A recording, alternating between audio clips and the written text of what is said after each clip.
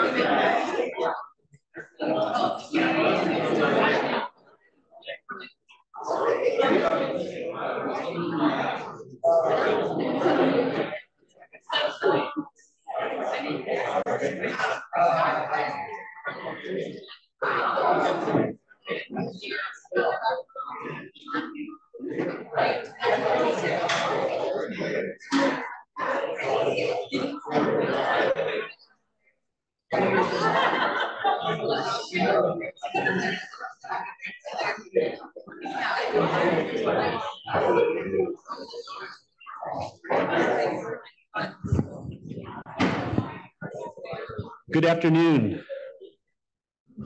Well, welcome to the 12th annual presentation of the 25 Ducks Awards.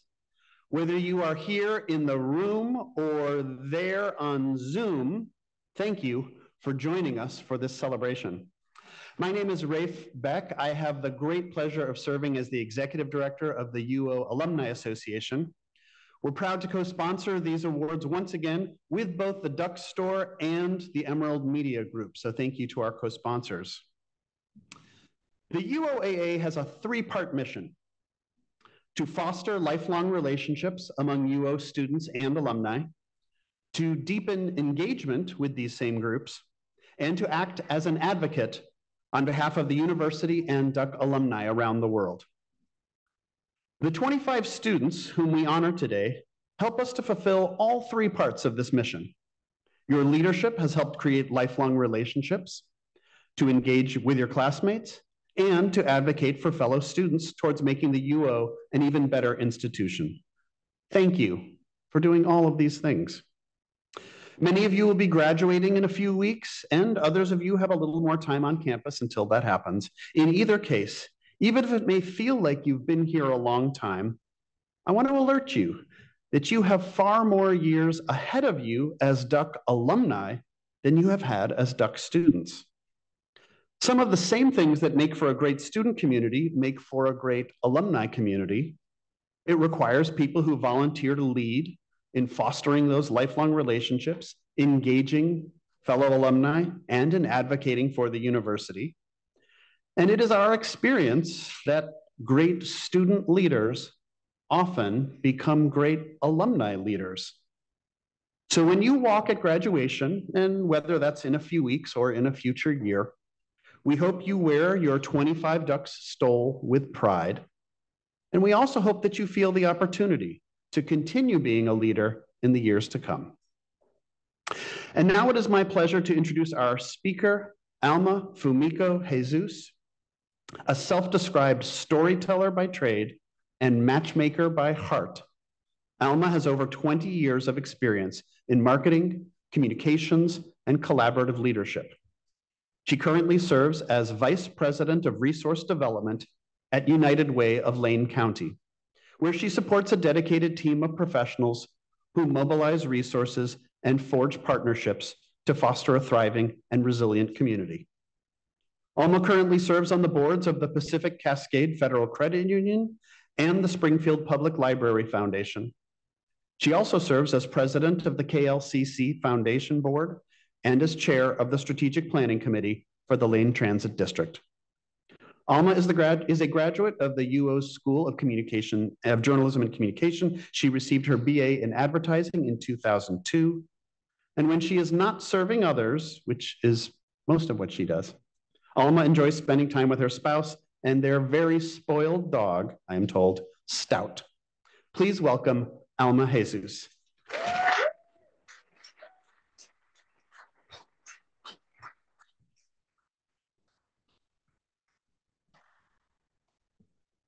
I have a lot of things, but another foot is not one of those. So thank you so much, Rafe. And thank you to the UO Alumni Association and the Student Alumni Association for inviting me to share with all of you today. I truly love that this program is a part of it's pure because of 3 different organizations, actually 4 different organizations that I really appreciate and that have touched my life. The Alumni Association, the Duck Store, when I was in school, the Oregon Daily Emerald, because it was a daily newspaper that I picked up every day on my way into campus, and the Student Alumni Association as well, and I'll share a little bit more about that. Like I said, the Emerald was what I picked up when I came to campus every day to stay informed and know what was going on. The Duck Store gave me my first professional job out of college, and the Student Alumni Association started while I was the marketing manager at the Duck Store. So it's super exciting to see. I feel like everything has come full circle. So I'm very honored and very humbled to be here, being able to share with all of you. And I'm really excited just to see all of the work that to see and read about all of the work that you've done. I have to admit, typically when I'm sharing with a group of amazing folks like you, it's about United Way or one of the many organizations that I get to wear a hat and support. So talking on this scale about myself is a little bit out of my comfort zone. So I'm really stretching here. So I appreciate you all being patient with me. And if what I have to share helps you, then I'm totally comfortable and, well, not comfortable, but I'm okay with being uncomfortable if it's going to be helpful for anyone. But I think you are all very far along on your journey in a lot of ways. So I'm really excited to share a little bit more. I'm going to tell you a little bit about how I stumbled into the nonprofit world, as well as a few things that I wish that I was told 22 years ago when I was in your shoes. I was about to graduate and I was trying to find a job, and I assume that many of you are already embracing much of what I'm going to share today, but this might just confirm that you are on the right track. So that is my hope. So I moved to Oregon from the island of Guam in 1997 to study journalism here at the U of O. I wanted to be a copywriter and develop ideas for the Ad Council, which I'm not even sure if that exists anymore because I don't watch cable television anymore. But I wanted to make cool, world-changing public service announcements and advertisements. My goal was to use advertising for good and not evil. And the truth was, really, I just needed a stable job where I didn't have to struggle in the same way that I saw my parents struggle when I was growing up. Because many internships were unpaid at that time, I wasn't able to diversify my resume with relevant positions. I worked evenings at a market research call center, calling people on the phone and doing phone surveys. It was very fun, if y'all can imagine. Y'all don't get that because you have cell phones now, but back in the days of landlines, people would call and do surveys, and I would get yelled at, and I did that for 4 years while I was in school, and then partially while I was, when I got my second job. Right after graduation, I was able to hustle my way into a part-time marketing coordinator role at the UO bookstore, which is now the Duck Stores. I told them I was a graphic designer. I technically wasn't, but I think I smiled, I made eye contact, and I seemed like a pleasant person to work with 8 hours a day, 5 days a week. So I think they kind of looked aside about the graphic design thing. And I learned a lot while I was in that position. But they really did see an active listener who was passionate about being on a team. And that is a really big, important part when you go out into the world, showing that you can be on a team and that you are someone that is going to help the folks that you're working with. I took advantage of every opportunity I could to learn from my manager and others in the organization, and was able to get a full-time role. So I was able to quit my evening job within the year. And in 2004, I was promoted to marketing manager and focused on helping the Duck Store build relationships outside of the university within our greater community here in Lane County. I began volunteering and deepening connections with others in Lane County as well. In 2011, I took a chance and I learned to be brave. I left the Duck Store and went to work for Capelli Miles, an ad agency here in Eugene and in Portland. This ad agency worked with the Duck Store, so I already had a connection to them. So there's going to be a theme here talking about our connections. At that time, in that role, I took some risks. I learned, again, to stretch out of my comfort zone, and I continued to build relationships. I became a court-appointed special advocate, or CASA volunteer, while I was working at Capelli Miles. My employer supported me volunteering in the community. This is a program where I was advocating for children in the foster care system. And while that work was rewarding, and I was able to help children one at a time or a family at a time, I struggled with treating the symptom of a problem, and I was really yearning for the opportunity to work on more systemic change and prevention, so our kids weren't getting taken away from the parents in the first place. And of course, that manifesting of wanting to think about systemic change, the universe is funny, and the universe was listening. In 2015, I got a call from a friend, a former Duck Store colleague. Again, you can see the theme here. She was the marketing director at United Way, and she was also volunteering with me on another board that I was on. She shared that a research development position had come available, and I told her I was absolutely not interested in fundraising.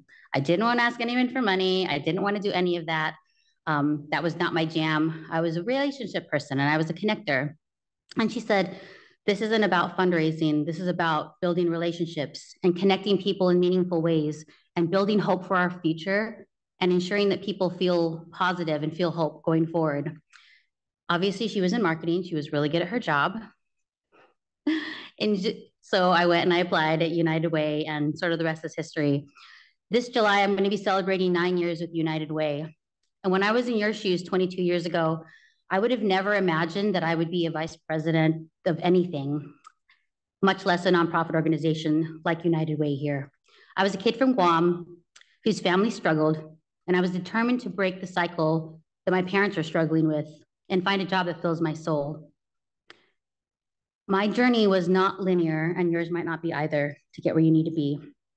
I know this weighs heavily on many of you, on the minds of many of you. I know we have a couple of sophomores, a number of juniors and seniors right now. Along with everything else that's going on in our world, you're also thinking about what is next for you. What kind of job are you going to get? What do you want to do? And where are you going to go? And just remember, it's not a linear path. Every place you go, everything you do, all the connections you make, those will follow you through to the next level, next place, and wherever else you go. So you really all do have the answers. I'm just going to say, being here in this room, receiving these awards that you have the answers. By being nominated for this award, you really are doing all of the things that took me many years of trial and error to learn. So I'm just going to tell you a couple of them. And again, I know that these are things you're probably already doing. So hopefully this just reinforces to keep doing what you're doing right now. Number one, build and nurture relationships. I do love that this award is peer nominated, and it reflects service in the community. So you had to have someone who saw the impact of what you do and was able to nominate you. Or maybe you asked someone to nominate you, and I totally respect the hustle, because that's what we got to do to make sure people know. Sometimes we have to recognize that sometimes folks might not see us because some of us fly under the radar, and it's really important for you to recognize that because others will recognize that in you as well. So it's really important for you to stay connected to the people who fill your cup and the people you trust to challenge you to stretch out of your comfort zone. And it's important for you to expand your network and meet people who have different points of view than you to help diversify your lens, because diversifying your lens is going to help you be able to grow and be a stronger member of a team and a stronger person in our community. Nurture relationships that help you be authentically you and help you grow. And again, the fact that you are already engaged in your community and volunteering is huge. So keep that up, keep doing it. And also remember that our world right now is much smaller than we think. You never know when someone you worked with will show up in a different organization or in a different capacity. And you don't want that relationship to be a barrier. You want it to be a key. So just be very mindful of that. I've been in situations where, luckily, I'm not a bridge burner. We'll see what goes on with this, but I'm going to cross with caution next time. And there have been situations where folks have come into an interview and they're like, oh, I had an interaction with that person. And so they have to do a lot more work in that interview, and it makes it much harder. So just be mindful that we are all interconnected. We're in this ecosystem, and when one thing happens over here, it'll come back to you over there. So we just want to be very mindful of that. I went a little off script, so I'm being mindful here. And number two, be brave. I feel like some of these are cliche, but they are absolutely true. And I wish people told me this when I was, again, 22 years ago in your shoes, but not in an award ceremony. I think I was like in the EMU just hanging out. I worked in the fishbowl. There was a Grateful bread shop there. That was what I was doing while folks were getting awards. So be brave and take chances on opportunities when you can. Reach out to your network, ask for help, and explore solutions. Look in the mirror and tell yourself out loud. I mean, I know, again, this sounds like very Auntie Alma telling you what to do, but it's you got to do it. Say out loud what you want to do, where you want to go, and what you hope for in the world. Again, it might sound silly, but it is impactful. And it's important for us to have that self-compassion and remind ourselves of what is important to us. If things don't come out the way you planned, Pick yourself up. I know this is going to sound like some song lyrics to some folks in the room, but pick yourself up, dust yourself off, adjust, and try again. Be brave, consult your network, take chances, and stay the course because you're going to get there. And my final piece of advice is to practice empathy, not only for others, but again, really for yourself. The person you were yesterday is not the person that you are today, and tomorrow is going to be different too. Every day we grow and learn and change. So give yourself space to slow down, assess your situation, reflect on your accomplishments, and adjust what doesn't work. Nurture and consult your network. Again, network and connections, really important. And be brave and kind to you so that you are strong enough to do the same for others. I promise you, you're all on the right track. Again, just by being here, just by having nominations, just by having those connections in the community. So stay the course, stay connected, and remember to support and take care of each other. Thank you.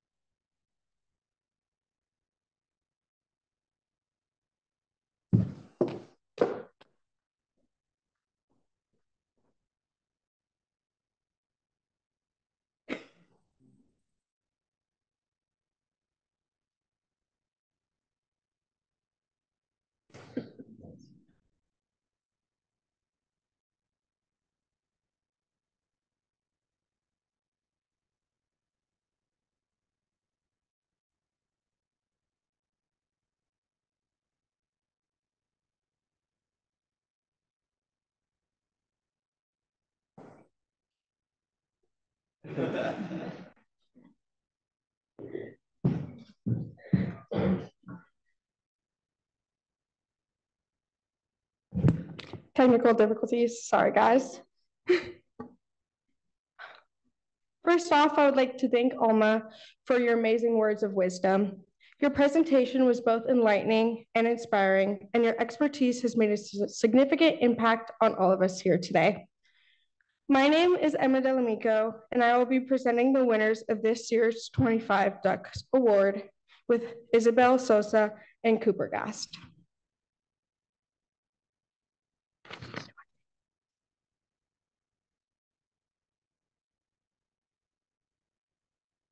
First up, we have Yash Akori.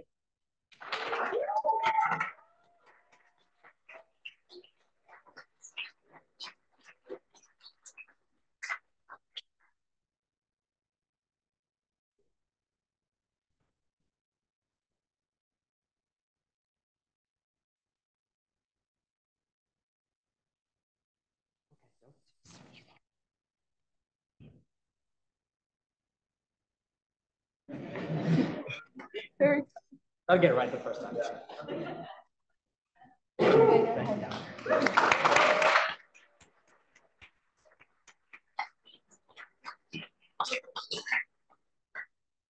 Next, we have Fendi Afanuna.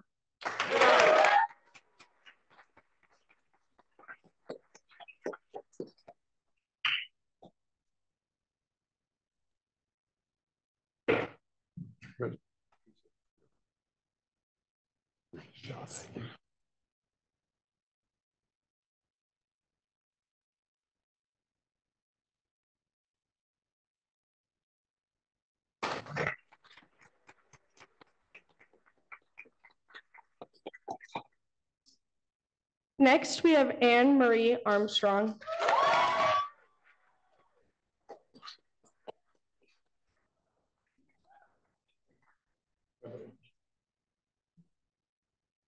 Congratulations.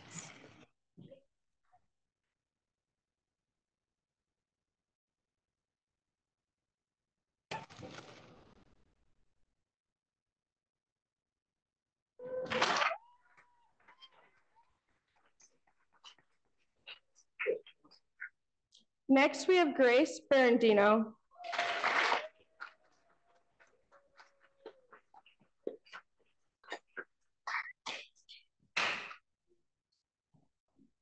Congratulations. Congratulations. Okay.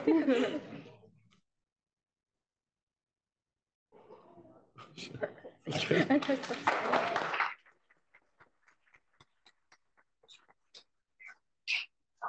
Next, we have Caitlin Bolentini.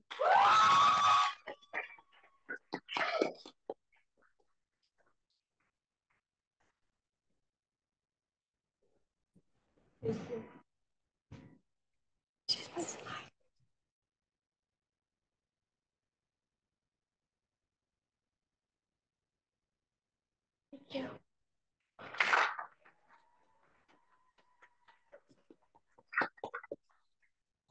Next, we have Beatrice Cobanera.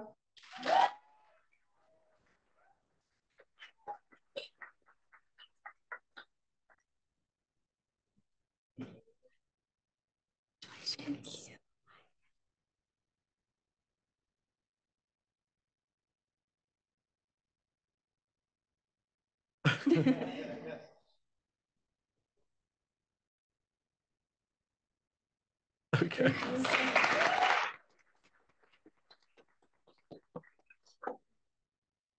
Next, we have Kayla Cho.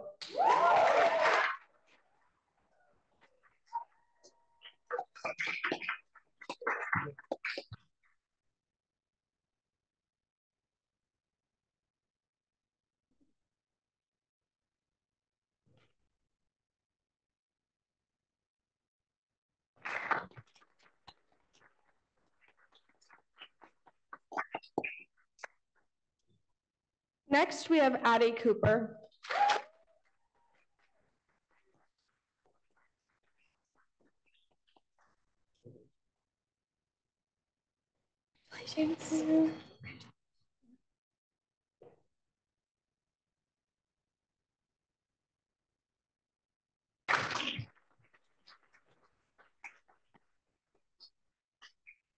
Next, we have Riley Dion.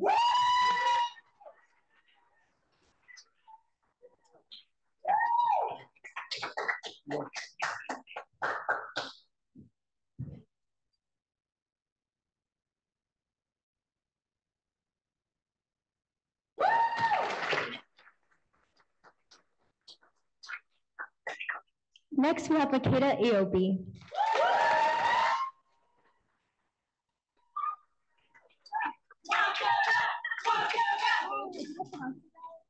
No, I'm so sorry.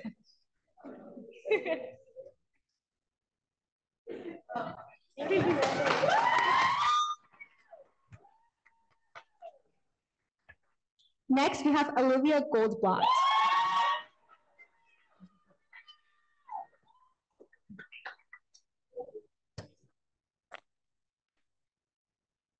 Congratulations. Thank you. You are. Thank you.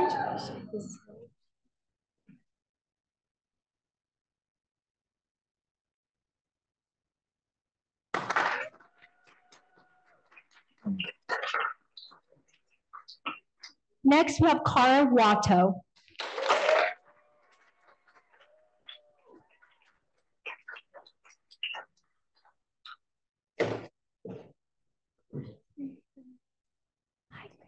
Thank you. Thank you.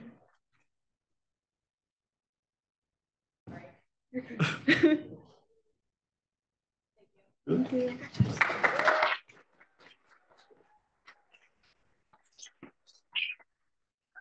Next, we have Lucian Letsutsky.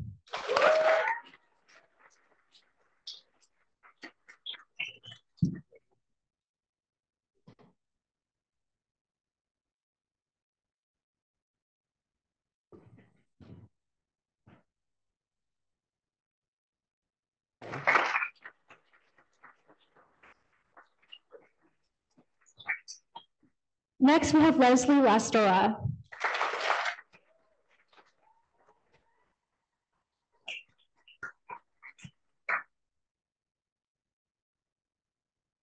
Thank you. It's Maselli. Oh, that's nice. Thank you. Okay, thank you. Thank you so much.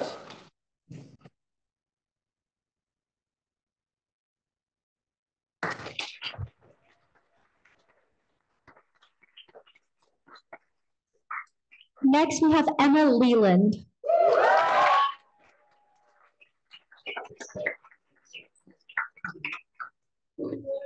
Congratulations. How are you? Hi, Thank you. I love your curls. They're so pretty. I love you.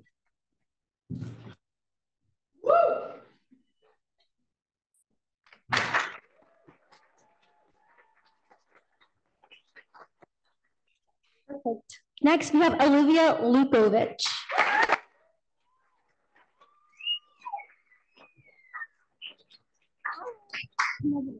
Congratulations. Thank you. You are.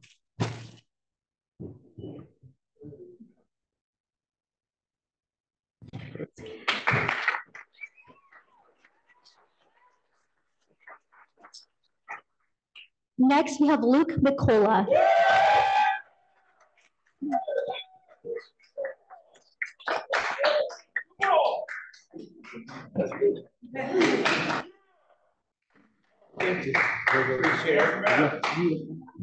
Thank you.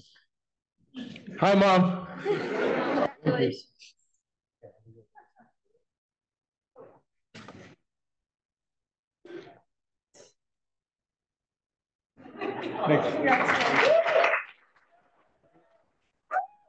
All right. Next is Madison McDonald.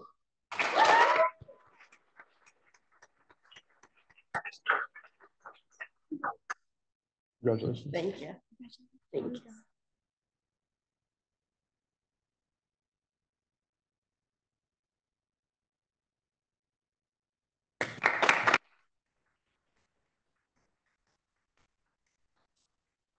Next is Marcus Mullen.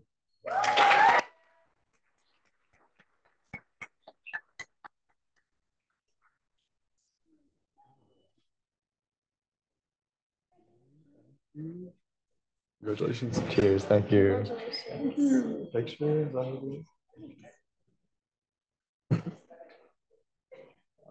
Congrats again.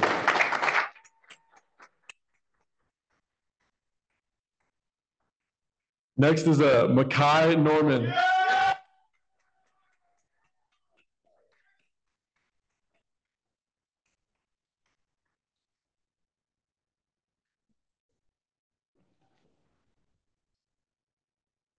Thanks, Baby. Thank you. Congratulations. Thank you. Thank you. Thank you.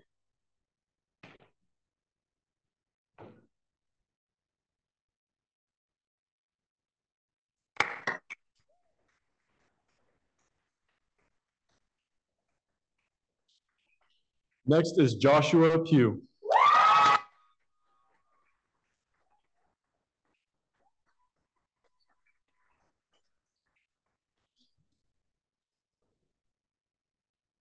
Congratulations. Thank you. Congratulations.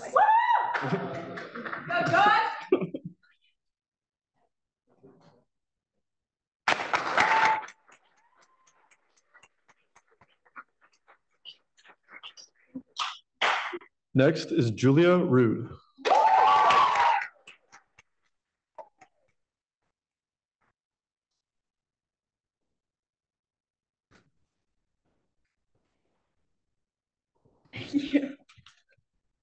Congratulations. Thanks.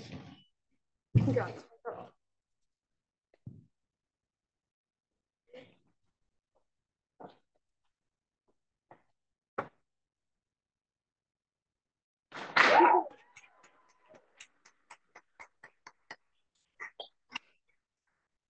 Next is Mia Solis.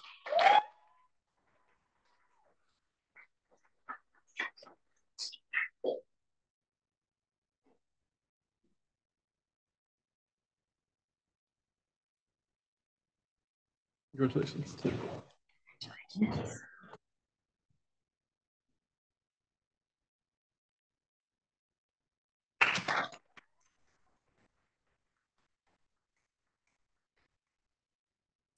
Next is Elizabeth Solorzano. Solorzano?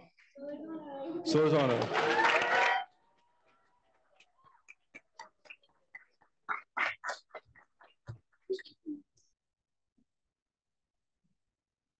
I am so sorry. Oh, that's okay. To my family, congratulations.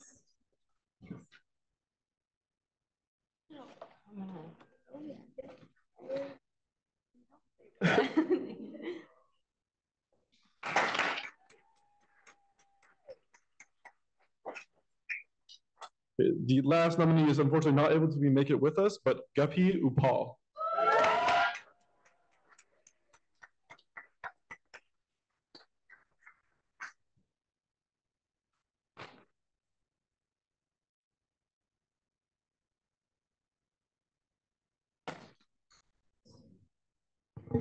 In addition to our award winners, we would like to take a moment to recognize anyone in the room who nominated a student for this award. Nominations come from students, faculty, and staff around the university. If you nominated a student for this award, could you please stand up? A round of applause.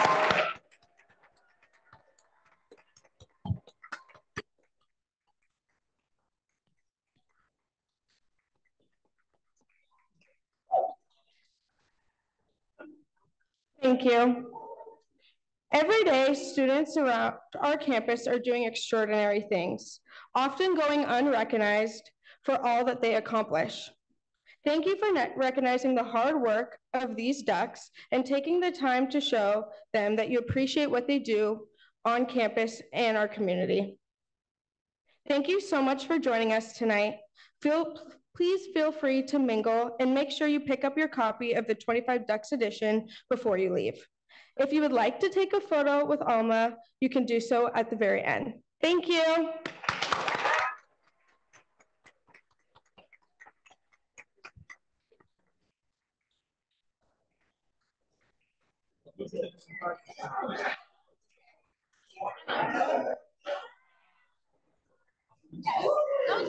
That was really good.